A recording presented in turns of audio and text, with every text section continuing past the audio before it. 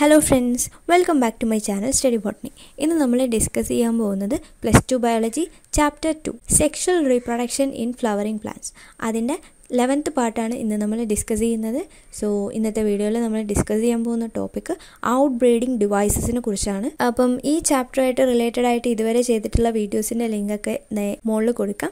അതുകൂടാതെ നിങ്ങൾ ഡിസ്ക്രിപ്ഷനും കൂടി ചെക്ക് ചെയ്ത് നോക്കുക. ഓക്കെ, നമുക്ക് വീഡിയോ സ്റ്റാർട്ട് ചെയ്യാം. അപ്പം വീഡിയോ സ്റ്റാർട്ട് ചെയ്യുന്നതിന് മുൻപ് ആരെങ്കിലുമൊക്കെ ചാനൽ സബ്സ്ക്രൈബ് ചെയ്യാതെയാണ് വീഡിയോസ് കാണണമെങ്കിൽ please subscribe to my channel. നമുക്ക് പെട്ടെന്ന് തന്നെ 50,000 സബ്സ്ക്രൈബേഴ്സ് ആവുന്നതിന് വേണ്ടി എൻ്റെ എല്ലാ കൂട്ടുകാരും ഹെൽപ്പ് ചെയ്യുക. ഓക്കെ, നമുക്ക് വീഡിയോ സ്റ്റാർട്ട് ചെയ്യാം. എന്താണ് ഔട്ട് ബ്രീഡിംഗ് ഡിവൈസസ് എന്ന് മനസ്സിലാക്കുന്നതിന് മുൻപ് നിങ്ങൾ അറിഞ്ഞിരിക്കേണ്ട കുറച്ച് ടേംസും അതിൻ്റെ മീനിങ്സും ഉണ്ട്. ആദ്യത്തേതാണ് ഇൻബ്രീഡിംഗ്, രണ്ടാമത്താണ് ഇൻബ്രീഡിംഗ് ഡിപ്രഷൻ. ഇൻബ്രീഡിംഗ് എന്ന് പറഞ്ഞിട്ടുണ്ടെങ്കിൽ റിലേറ്റഡ് ആയിട്ടുള്ള ഇൻഡിവിജ്വൽസ് തമ്മിൽ മേറ്റ് ചെയ്യുന്നതിനെയാണ് ഇൻബ്രീഡിംഗ് എന്ന് പറയുന്നത്. നമ്മളിപ്പോൾ ഇവിടെ പ്ലാന്റ്സിൻ്റെ കാര്യമാണ് പഠിക്കുന്നത്. അപ്പോൾ പ്ലാന്റ്സിൻ്റെ കാര്യത്തിൽ പറയുകയാണെങ്കിൽ സെയിം പ്ലാന്റിൽ തന്നെയുള്ള ഫ്ലവേഴ്സ് തമ്മിൽ പോളിനേഷൻ നടക്കുകയാണെങ്കിൽ, സെൽഫ് പോളിനേഷൻ നടക്കുകയാണെങ്കിൽ, അല്ലെങ്കിൽ same പ്ലാന്റിലെ male and female flowers തമ്മിൽ പോളിനേഷൻ നടക്കുകയാണെങ്കിൽ ഇതിനെയൊക്കെയാണ് ഇൻബ്രീഡിംഗ് എന്ന് പറയുന്നത്. That is mating of related individuals. രണ്ടാമതാണ് inbreeding depression. Inbreeding depression എന്ന് പറയുന്നത് ഇങ്ങനെ കണ്ടിന്യൂസ് ആയിട്ട് ഒരുപാട് ജനറേഷനോളം ഇങ്ങനെ ഇൻബ്രീഡിങ് നടന്നു കഴിഞ്ഞിട്ടുണ്ടെങ്കിൽ, അതായത് സെയിം പ്ലാന്റിൽ തന്നെയുള്ള ഫ്ലവേഴ്സ് തമ്മിൽ പോളിനേഷൻ നടക്കുന്നു, അടുത്ത ജനറേഷൻ ഓഫ് പ്ലാന്റ്സ് ഫോം ചെയ്യുന്നു, ഇവരിലും ഈ സെയിം ടൈപ്പ് ഓഫ് പോളിനേഷൻ നടക്കുകയാണെങ്കിൽ, അങ്ങനെ കുറച്ച് തലമുറകൾ കഴിയുമ്പോൾ ആ പ്ലാന്റ്സിൽ നിന്ന് പ്രൊഡ്യൂസ് ചെയ്യപ്പെടുന്ന ഓഫ് സ്പ്രിങ്സിൻ്റെ ക്വാളിറ്റിയും അതുകൂടാതെ തന്നെ ക്വാണ്ടിറ്റിയും ഒക്കെ കുറയാൻ തുടങ്ങും. അതായത് നമ്മൾ പ്ലാന്റ്സ് വളർത്തുന്നത് എന്തിനാ? നല്ല ഈൽഡ് കിട്ടുന്നതിന് വേണ്ടിയിട്ട്, രോഗപ്രതിരോധ ശേഷിയുള്ള വിത്തുകൾ ഉണ്ടാക്കുന്നതിന് വേണ്ടി, അങ്ങനെയൊക്കെയാണ്. പക്ഷേ ഇങ്ങനെ ഇൻബ്രീഡിങ് കണ്ടിന്യൂസ് ആയിട്ട് നടന്നു കഴിഞ്ഞിട്ടുണ്ടെങ്കിൽ ഫോം ചെയ്യുന്ന സീഡ്സ് അല്ലെങ്കിൽ പ്ലാന്റ്സ് എന്ന് പറയുന്നത് വളരെ വിളവ് കുറഞ്ഞിട്ടുള്ള, ഫെർട്ടിലിറ്റി കുറഞ്ഞിട്ടുള്ള, ക്വാളിറ്റി കുറഞ്ഞ ഓഫ് സ്പ്രിങ്സ് ആയിരിക്കും ഫോം ചെയ്യുന്നത്. ഈ ഒരു കണ്ടീഷനാണ് ഇൻബ്രീഡിംഗ് ഡിപ്രഷൻ എന്ന് പറയുന്നത്. That is reduced biological fitness in a given population as a result of inbreeding. ഇൻബ്രീഡിങ്ങിൻ്റെ ഫലമായിട്ട് biologically fitness കുറഞ്ഞിട്ടുള്ള of springs produce ചെയ്യപ്പെടുന്നതിനാണ് inbreeding depression എന്ന് പറയുന്നത്. അപ്പോൾ നിങ്ങൾക്ക് ഈ രണ്ട് ടേംസും ഇപ്പോൾ കൃത്യമായിട്ട് മനസ്സിലായിട്ടില്ലെങ്കിലും കുഴപ്പമില്ല. നമ്മൾ ഇനി വരുന്ന ചാപ്റ്റേഴ്സിൽ, അതായത് ജനറ്റിക്സിൽ ഇൻബ്രീഡിംഗ് ഡിപ്രഷനും ഒക്കെ ഡീറ്റെയിൽ ആയിട്ട് വീണ്ടും ഡിസ്കസ് ചെയ്യുന്നുണ്ട്. സോ ഈ രണ്ട് ടേംസും നിങ്ങൾക്ക് എന്താണെന്ന് കുറച്ചെങ്കിലും മനസ്സിലായിട്ടുണ്ടെങ്കിൽ ഇനി നമുക്ക് ഔട്ട് ബ്രീഡിംഗ് ഡിവൈസസ് എന്തൊക്കെയാണെന്ന് ഡിസ്കസ് ചെയ്യാം. ഇപ്പം നമ്മൾ ഇൻബ്രീഡിംഗ് ഡിപ്രഷനെ കുറിച്ച് മനസ്സിലാക്കി. ഇൻബ്രീഡിങ്ങിലൂടെ എപ്പോഴും എന്താ, പാരൻസിനെക്കാളും ക്വാളിറ്റി കുറഞ്ഞ ഓഫ് സ്പ്രിങ്സ് ആയിരിക്കും പ്രൊഡ്യൂസ് ചെയ്യപ്പെടുന്നത്. അപ്പം ഈ ഒരു കണ്ടീഷൻ ഇല്ലാതാക്കുന്നതിന് വേണ്ടി, ഈ ഒരു കണ്ടീഷൻ മാക്സിമം പ്രിവെന്റ് ചെയ്യുന്നതിന് വേണ്ടി പ്ലാന്റ്സ് തന്നെ കുറച്ച് മുൻകരുതലുകൾ എടുക്കും, കുറച്ച് പ്രിവെന്റീവ് മെഷേഴ്സ് എടുക്കും. അതിനെയാണ് ഔട്ട് ബ്രീഡിംഗ് ഡിവൈസസ് എന്ന് പറയുന്നത്. അതായത് ഇൻബ്രീഡിങ്ങിനെ പ്രിവെന്റ് ചെയ്യണം, അതുകൂടാതെ തന്നെ ഔട്ട് ബ്രീഡിങ്ങിനെ പ്രൊമോട്ട് ചെയ്യണം. ഔട്ട് ബ്രീഡിംഗ് എന്ന് പറഞ്ഞിട്ടുണ്ടെങ്കിൽ എന്താ, സ്വന്തം പ്ലാന്റിൽ നിന്നല്ലാതെ മറ്റൊരു പ്ലാന്റിന്റെ പോളൻ ഗ്രെയിൻസ് വന്ന് വീണ് പോളിനേഷൻ നടക്കുന്ന ആ ഒരു പ്രോസസ്സിനെ, അല്ലെങ്കിൽ ക്രോസ് പോളിനേഷനെയാണ് ഔട്ട് ബ്രീഡിംഗ് എന്ന് പറയുന്നത്. അപ്പം ഈ ക്രോസ് പോളിനേഷനെ പ്രൊമോട്ട് ചെയ്യുന്നതിന് വേണ്ടിയും അതുകൂടാതെ തന്നെ സെൽഫ് പോളിനേഷനെ പ്രിവെന്റ് ചെയ്യുന്നതിനും വേണ്ടി ഓരോ പ്ലാന്റ്സും എടുക്കുന്ന മുൻകരുതലുകൾ അല്ലെങ്കിൽ പ്രിവെന്റീവ് മെഷേഴ്സിനെയാണ് ഔട്ട് ബ്രീഡിംഗ് ഡിവൈസസ് എന്ന് പറയുന്നത്. അപ്പം ഡിവൈസസ് എന്ന് കേൾക്കുമ്പോൾ നിങ്ങൾ എന്തെങ്കിലും മെഷീനാണ് അങ്ങനെയൊന്നും വിചാരിക്കരുത്. പ്ലാന്റ്സ് എടുക്കുന്ന ചില മുൻകരുതലുകളെയാണ് ഔട്ട് ബ്രീഡിംഗ് ഡിവൈസസ് എന്ന് പറയുന്നത്. അപ്പം നമുക്കിവിടെ പഠിക്കാനുള്ളത് 5 ഔട്ട് ബ്രീഡിംഗ് ഡിവൈസസിനെ കുറിച്ചാണ്. അപ്പം നമുക്കിതിൽ ഓരോന്നായിട്ട് ഡീറ്റെയിൽ ആയിട്ട് ഡിസ്കസ് ചെയ്യാം. ഇതിൽ ആദ്യത്തെ out breeding ഡിവൈസാണ് pollen release and stigma receptivity are not synchronized. ഇത് യൂഷ്വലി കാണാൻ പറ്റുന്നത് ബൈസെക്ഷൽ ഫ്ലവേഴ്സിലായിരിക്കും, അല്ലെങ്കിൽ സെൽഫ് പോളിനേഷൻ നടക്കുന്ന ഫ്ലവേഴ്സിലായിരിക്കും.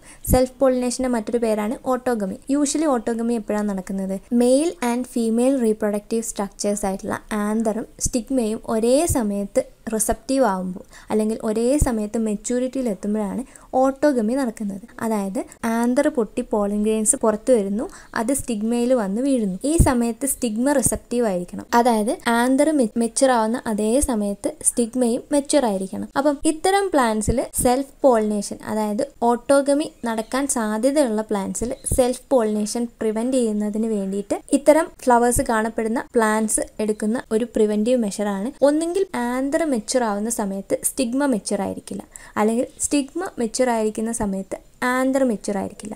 അങ്ങനെ ഒരു കണ്ടീഷൻ ആകുമ്പോൾ എന്താ, അവിടെ സെൽഫ് പോളിനേഷൻ അല്ലെങ്കിൽ ഓട്ടോഗമി എന്ന ആ ഒരു പ്രോസസ്സ് പ്രിവെന്റ് ചെയ്യാൻ പറ്റും. That is pollen റിലീസും stigma receptive ആവുന്ന ആ ഒരു ടൈമും സിങ്ക്രണൈസ്ഡ് ആയിരിക്കില്ല, ഒരേ സമയത്തായിരിക്കില്ല നടക്കുന്നത്. That is either the pollen is released before the stigma become receptive or stigma become receptive much before release of pollen. ഒന്നെങ്കിൽ പോളൻ റിലീസ് ചെയ്യുന്ന സമയത്ത് സ്റ്റിഗ്മ റിസപ്റ്റീവ് ആയിരിക്കില്ല, അല്ലെങ്കിൽ പോളൻ റിലീസ് ചെയ്യുന്നതിൻ്റെ ഒരുപാട് മുൻപ് തന്നെ സ്റ്റിഗ്മ റിസപ്റ്റീവ് ആയിട്ട് മാറും, അതായത് സ്റ്റിഗ്മ മെച്യൂരിറ്റിയിലെത്തും. ഇതാണ് ആദ്യത്തെ ഔട്ട് ബ്രീഡിംഗ് ഡിവൈസ് എന്ന് പറയുന്നത്. രണ്ടാമത്തേതാണ് anther and stigma placed at different position.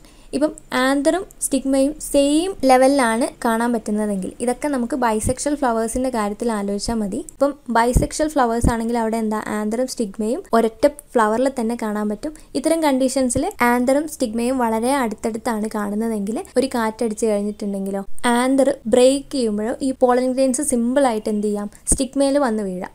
പക്ഷേ ഈ ആന്തറും പോളൻ ഗ്രെയിൻസും ഡിഫറെൻറ്റ് ഹൈറ്റിലാണ് കാണുന്നതെങ്കിൽ അവിടെ സെൽഫ് പോളിനേഷൻ്റെ സാധ്യത വളരെ കുറവായിരിക്കും. അതിനൊരു വളരെ നല്ലൊരു എക്സാമ്പിളാണ് ഹിബിസ്കസ്, നമ്മുടെ ചെമ്പരത്തി എന്ന് പറയുന്നത്. ചെമ്പരത്തി പൂവ് നിങ്ങൾ കണ്ടിട്ടുണ്ടാവും. അതിൽ ഇതാണ് സ്റ്റിഗ്മ എന്ന് പറയുന്നത്, ഇതാണ് ആന്തർ എന്ന് പറയുന്നത്. അപ്പം ആന്തർ താഴെയും സ്റ്റിഗ്മ മുകളിലുമായിട്ടാണ് അറേഞ്ച് ചെയ്തിരിക്കുന്നത്. അപ്പോൾ എന്താ, ഇവിടെ പോളൻ ഗ്രെയിൻസ് വന്ന് വീഴുക എന്നുള്ള ആ ഒരു പോസിബിലിറ്റി വളരെ കുറച്ചായിരിക്കും. കാരണം എന്താ, ഇവർ രണ്ടും, അതായത് ആന്തറും സ്റ്റിഗ്മയും ഡിഫറെൻറ്റ് ഹൈറ്റിലാണ് കാണാൻ പറ്റുന്നത്. That is in some other species the anther and stigma are placed at different position so that the pollen cannot come in contact with the stigma of the same flower. ഇപ്പം നമ്മൾ പഠിച്ചിട്ടുള്ള രണ്ട് out breeding ഡിവൈസസും autogamy prevent ചെയ്യുന്നതിന് വേണ്ടി help ചെയ്യും. ആദ്യം പഠിച്ചിട്ടുള്ള pollen release and stigma receptivity are not synchronised. രണ്ടാമത് പഠിച്ചിട്ടുള്ള anther and stigma placed at different position. ഇത് രണ്ടും എന്താ, ഓട്ടോഗമി സെൽഫ് പോളിനേഷൻ പ്രിവെൻറ്റ് ചെയ്യുന്നതിന് വേണ്ടി ഹെൽപ്പ് ചെയ്യുന്നു. മൂന്നാമത്തെ out breeding ഡിവൈസാണ് self incompatibility.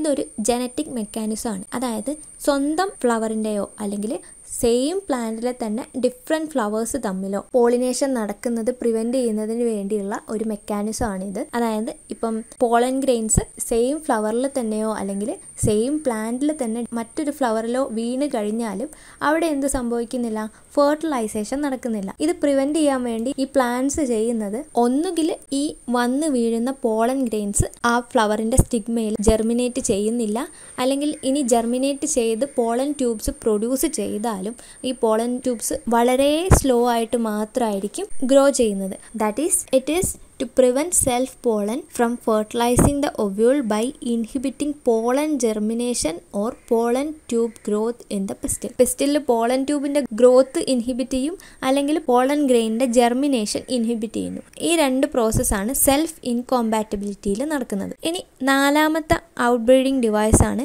Production of unisexual flowers. ഇവിടെ ഒരു പ്ലാന്റിൽ മെയിൽ ആൻഡ് ഫീമെയിൽ ഫ്ലവേഴ്സിനെ കാണാൻ പറ്റും. For example maze and castor and maze പ്ലാന്റ്സിൽ നമുക്ക് മെയിൽ ആൻഡ് ഫീമെയിൽ ഫ്ലവേഴ്സിനെ ഒരൊറ്റ പ്ലാന്റിൽ കാണാൻ പറ്റും. ഇങ്ങനെ വരുന്നതിലൂടെ എന്താ, ഇവിടെ ഓട്ടോഗമി പ്രിവെൻറ്റ് ചെയ്യാൻ പറ്റും, അതായത് സെൽഫ് പോളിനേഷൻ പ്രിവെൻറ്റ് ചെയ്യാൻ പറ്റും, എന്നാൽ ജീറ്റ്നോഗമി നടക്കുന്നു. നാലാമത്തെ out breeding ഡിവൈസാണ് production of only male or female flower in one plant.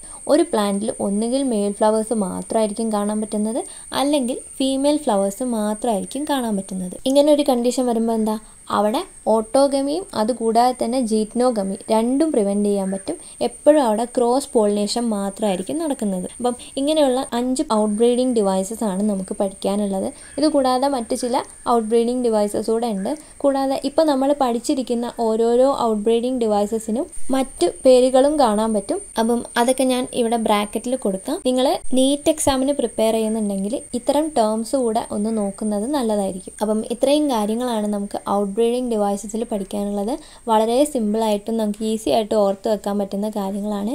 അപ്പം ഈ 5 പോയിന്റ്സ് പഠിച്ചിട്ടുണ്ടെങ്കിൽ തന്നെ ഇതിനുള്ളിൽ എന്താ പറഞ്ഞിരിക്കുന്നതെന്ന് നിങ്ങൾക്ക് മനസ്സിലാവും. അപ്പം ഇനി നമുക്ക് നെക്സ്റ്റ് വീഡിയോയിൽ എന്താണ് പോളൻ പിസ്റ്റൽ ഇൻ്ററാക്ഷൻ എന്ന് നോക്കാം. That's it for today. നിങ്ങൾക്ക് വീഡിയോ ഇഷ്ടപ്പെട്ടിട്ടുണ്ടെങ്കിൽ, നിങ്ങൾക്ക് യൂസ്ഫുൾ ആണെന്ന് തോന്നുകയാണെങ്കിൽ ലൈക്ക്, ഷെയർ, സബ്സ്ക്രൈബ് ചെയ്യുക. നിങ്ങളുടെ കൂട്ടുകാർക്ക് +2 പഠിക്കുന്ന ഫ്രണ്ട്സൊക്കെ ഉണ്ടെങ്കിൽ അവർക്കൊക്കെ ഒന്ന് ഷെയർ ചെയ്ത് കൊടുക്കുക. ഒരു കാര്യം കൂടി, നിങ്ങൾ സബ്സ്ക്രൈബ് ചെയ്ത് ബെല്ലൈക്കൺ ക്ലിക്ക് ചെയ്തതിന് ശേഷം ഓൾ ബട്ടൺ ക്ലിക്ക് ചെയ്തിട്ടുണ്ടെങ്കിൽ ഞാൻ എപ്പോൾ വീഡിയോ അപ്ലോഡ് ചെയ്തിട്ടുണ്ടെങ്കിലും അതിൻ്റെ നോട്ടിഫിക്കേഷൻസ് ഒക്കെ നിങ്ങൾക്ക് വരും. അപ്പോൾ നിങ്ങൾക്ക് പെട്ടെന്ന് തന്നെ വീഡിയോസ് കാണാൻ പറ്റും.